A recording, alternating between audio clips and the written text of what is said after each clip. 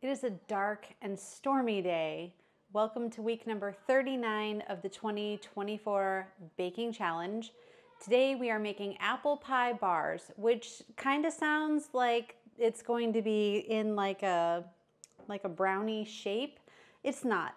Basically, it's a rustic apple pie that's going to be sliced into bars. But it sounds good to me, so grab your ingredients and let's bake.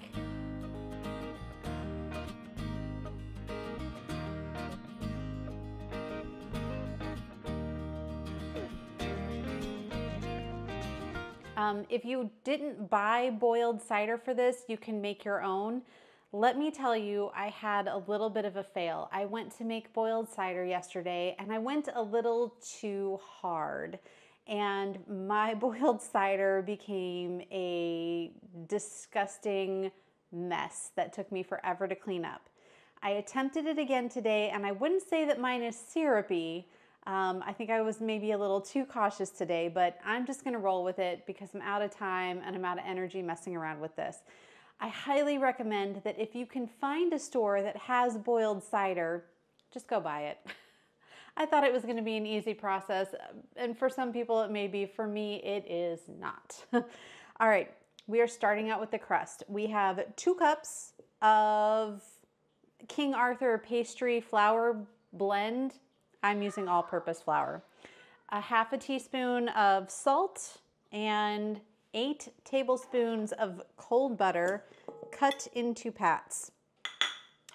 If you're using your mixer, great. If not, your little pastry cutter here, your pastry blender, you can use a fork too. It's gonna take a while. You want it to resemble like a kind of a crinkly pea-shaped crumble is what you're going for. This is going to take me a while to work through, so I'm gonna spare you from watching the rest of this and listening to me ramble on, and we will come back when it's time to add the ice water. It's gonna be about 4 to 6 tablespoons of ice water.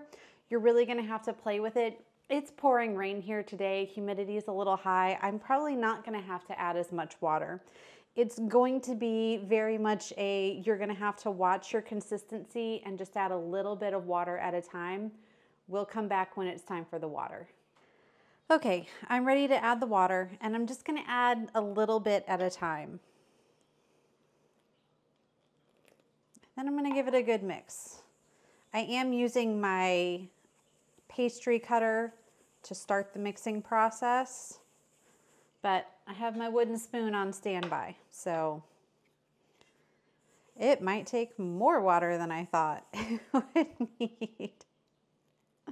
I'm just gonna dump all mine in. That's the kind of day I'm having. So I'm gonna work it in, see what's what. Also, you can get your hands in there. Make sure your hands are clean and get them in there and use your hands. It doesn't hurt anything, and actually it's sometimes a little bit easier. It's how our great grandmothers used to do it. So if your butter is getting too soft, you may need to stop and put your pastry in the refrigerator for 5 or 10 minutes, okay? The trick is to not let your butter get melty. All right, crust is done. What we are going to do now is we are going to wrap it in plastic. You're going to make 2 rectangles out of this. You're gonna wrap it in plastic wrap, and you're going to put it in the refrigerator for an hour. In that hour, we are going to work on our filling, slicing, peeling, coring apples, all of that fun stuff. So divide your dough in half, get it wrapped nice and tight, and get it into the fridge. And I'll see you back in a couple minutes. Okay, Halloween crafts have taken over the kitchen. That's okay. I have got my apples, my sugar, my apple pie spice. I will give you those measurements here in just a second. I put it all in too small of a bowl. So, okay, Kick your oven on to 425. The filling is 6 cups of peeled, cored, and sliced baking apples. I'm using Granny Smith. Apples from our stores lately have not been very good, so I took a chance on the Granny Smiths, and they weren't as great as I had hoped, but definitely the best I've seen in a while.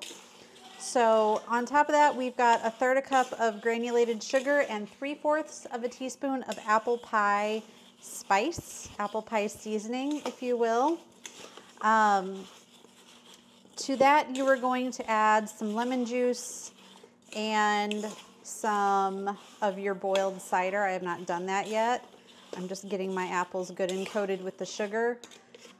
I really should have used the apple core peeler slicer attachment on my KitchenAid, but I was like, it's like 5 apples, which is exactly what it was. It was 5 apples, and I thought, no, it's not going to take me that long. It did. So a little mistake on my part. All right. 3 tablespoons of pie filling enhancer, which could be clear gel.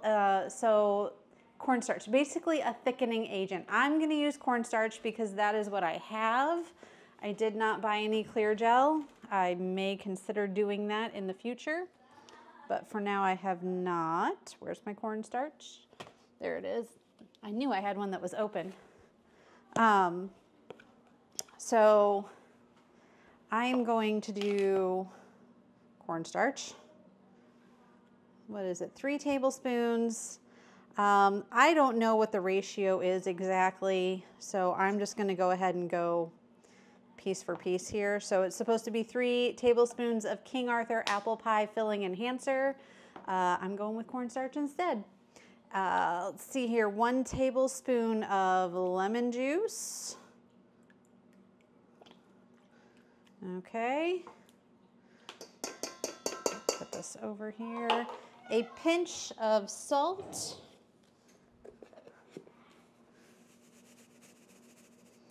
There we go. And 2 tablespoons of our boiled cider. Bum, bum, bum.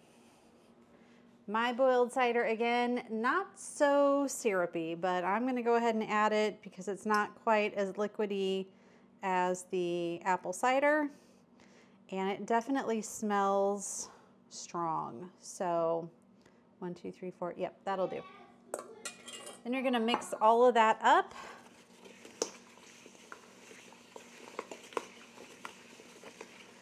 So the lemon juice will help keep your apples from turning brown. A little bit of the citrus in there will always help with that. If you are like me and you're struggling with slicing your apples quick enough, you can drop them in water with a little bit of lemon juice and let them sit while you peel and slice your apples. That will help keep them from turning brown. Okay, this smells good. Smells like apple pie. All right, I'm gonna set this aside, clean up my workstation. I'm gonna get out my rolling mat, my flour duster, and our pie crust. You're also gonna need a baking sheet, greased. I'm gonna use parchment paper. So let's get that out, reset. I'll see you back. We are sprinkling our baking mat. I'm gonna go a little overboard on the flour because I know that I have kind of a wet dough. The goal is to get this rolled out to a 17 by 7 rectangle. That is the goal. So let's see how close I can get to that. Yes, my dough is definitely gonna take a little bit of work here. That's okay. It's not the first time I've messed up a pastry crust. It will not be the last time. I'm gonna come at this from the side here, I think.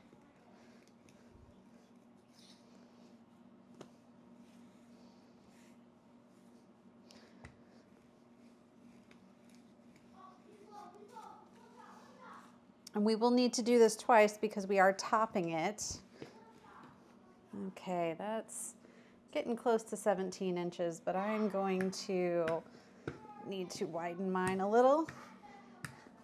You could trim it if you wanted to be super duper exact with yours. I'm taking more of a kind of a rustic approach with mine, so if mine does not end up being a perfect rectangle, then so be it. I'm okay with that. Let's see here, that gives me 16. I'm gonna go ahead and just go a little harder on this end.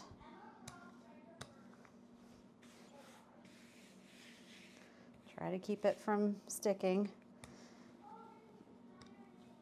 Okay, that's gonna be good for me. I am gonna go ahead and plop this onto my baking pan over here. Like I said, I'm not really going for perfection. You can, I'm not. There. All right, let's go ahead and roll out the other one.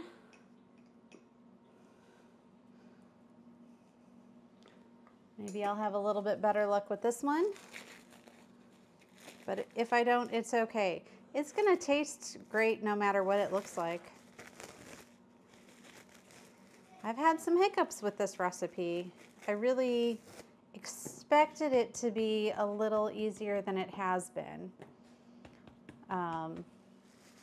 Boiled cider, who knew? Definitely something I'm gonna consider keeping on hand for fall baking because clearly it's not easy to make. Or maybe it is easy and I just failed. Stranger things have happened. And that's okay. All right, trying to get my stretch here. I think this is the edge over here. Because my dough is overcomplicated, I will have to go a little heavy on the flour. All right, now getting the width down, 17. This one's actually going a little bit easier, so that's nice because this is going to be the cover. So, okay, I'm going to call that done and ready. The second piece is supposed to be 16 by 16, so I overdid it. Oh well. Okay,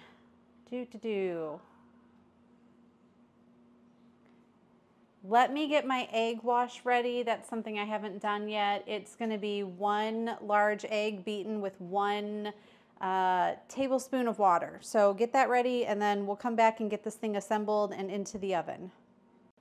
Okay, I have got such a mess going on here. Now, per the directions, we are going to place the smaller rectangle on the pan and brush with our egg wash. Okay. No problem. You should probably make sure you're brushing it all the way to the edges.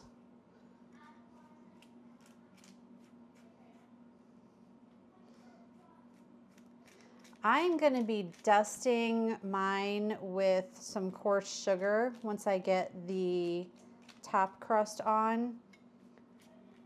I just feel like it's something I should be doing. The recipe doesn't call for that, but feel free to experiment.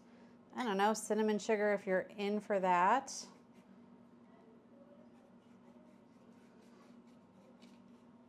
So, dust, dust, dust, brush, brush, brush. Okay, good enough as far as I'm concerned. Now we are going to spread our filling over the pastry, leaving 3/4 of the edges bare. That is not 3/4 of the edges. You know what? I'm just going to heap it in the middle and go from there.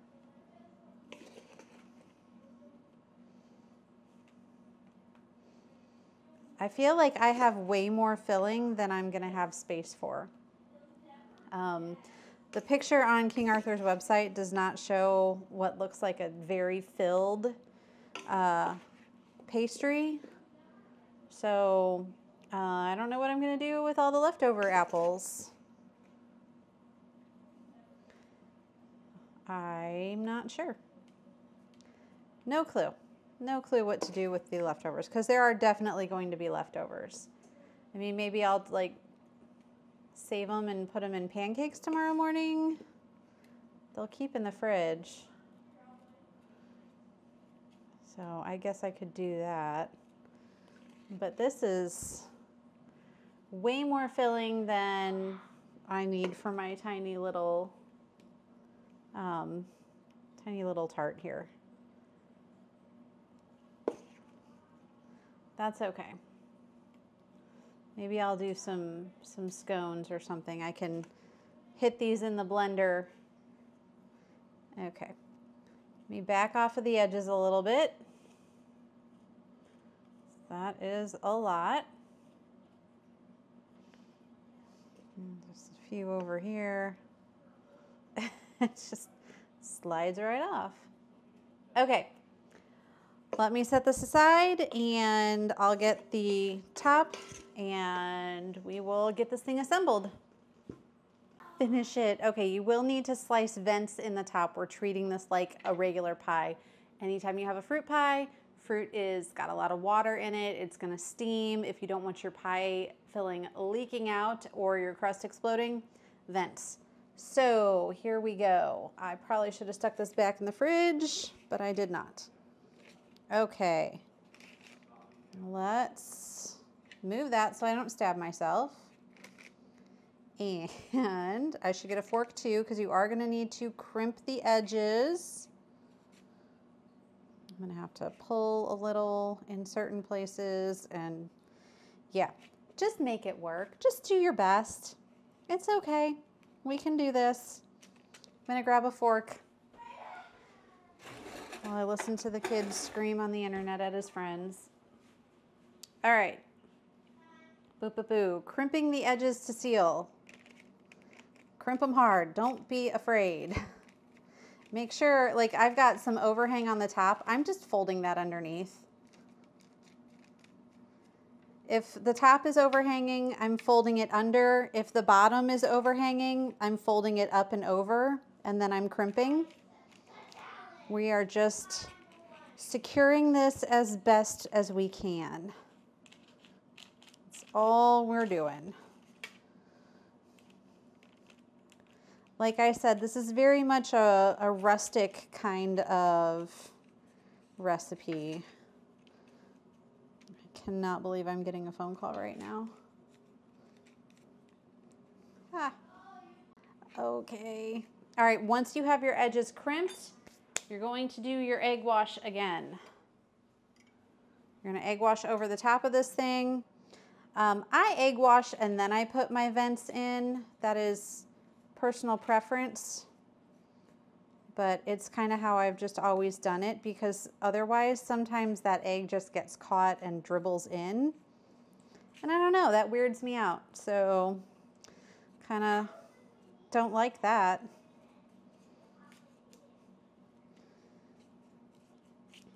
I've been trying to think of all the things I can experiment with the leftover apples. And I don't have any concrete ideas at this moment in time. But I will work on something. I will figure it out. Okay. I am going to cut the vents before I sprinkle with the sugar. I think I have all of the nooks and crannies washed. Maybe a little bit more right here. Okay. Very simple. You're going to take a knife. You're going to cut a vent just through the top of the crust. You can get pretty with it. You don't have to do something boring. In regular pies, I tend to kind of do a little starbursty thing here. I'm not really doing that too much with this. I'm just stabbing it. I'm just stabbing it. You do want to make sure that you're going through the crust completely. Which with something like this could be a little thicker in some places than in others. And I'm going to go ahead and poke the sides since I think I really overfilled mine. Oh well. Okay. Now, ooh, for the sugar, which it does not say to do, but I'm going to do anyways. Just because I feel like it's going to hide anything. It's going to draw attention away from how this looks. It doesn't look pretty. That's okay. It just has to taste good, right? It doesn't have to look pretty, it just has to taste good. That's where my week is. Doesn't have to look pretty. But okay, I'm gonna call this good. What we're gonna do is we are going to bake this for 15 minutes at 425. And then when the timer goes off, you're gonna reduce heat down to 375 and you're gonna bake it for another 12 to 14 minutes or until golden brown. So in we go. 15 minutes on the timer at 425. When the timer goes off, reduce it to 375 and then another 12 to 14 minutes until golden brown, okay? When you pull that out, you're going to allow them to cool briefly on the tray. When it's cool enough for you to handle it, you're gonna transfer it to a rack because you want that bottom crust to harden up, okay? I'll see you back then. It looks rustic. It smells good, and I am excited to try it. Can you pick it up like a bar? I mean, this is an end piece. Not so much in the middle, but I added a lot of filling. So, and I also did not pull mine off of the tray early. So you know what? I'm just gonna go ahead and take a bite.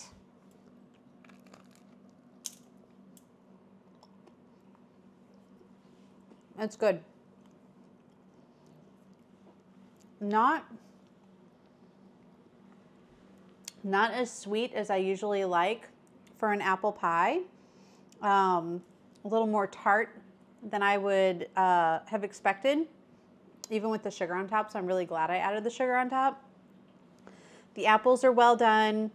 My filling did not get as thick as I wanted it to. So that's something to keep in mind. And I have a feeling it's because my boiled cider was not boiled enough. So a little bit of a comedy of errors. Would I make this and serve this to guests or something? No, honestly, with how crumbly it is and the fact that you can't pick it up and eat it easily, I feel like I might as well just have made a pie and served it on plates with forks. Is it tasty though on a rainy fall day? Yes. Yes, it is. I would like a little bit more cinnamon, a little bit more of sweet flavor to this, but so I'm going to call it mostly a winner. Maybe you'll like it a little bit better. I know I have a pretty pronounced sweet tooth. That's okay. So it is what it is. It's rustic looking, but nothing I think I would probably make again. Well, that is it for this week's baking challenge. I hope that you had the opportunity to bake along. I hope that your apple pie bars turned out better than mine did. It's been a while since I've had a recipe that I wasn't thrilled with, so you know, that's okay. It's gonna happen from time to time. If you haven't already, you can hit the subscribe button below. I put out one of these videos every single weekend on Saturday mornings. You can also head over to the Facebook page and follow along there, because on Wednesday mornings, and I actually did get it on Wednesday this week, I'm gonna put out the ingredient list and the name of that weekend's bake. That way, you can decide if you wanna bake along and you have plenty of time to get your shopping done. I am going to go clean up this kitchen that I have thoroughly destroyed, and I will see you next weekend.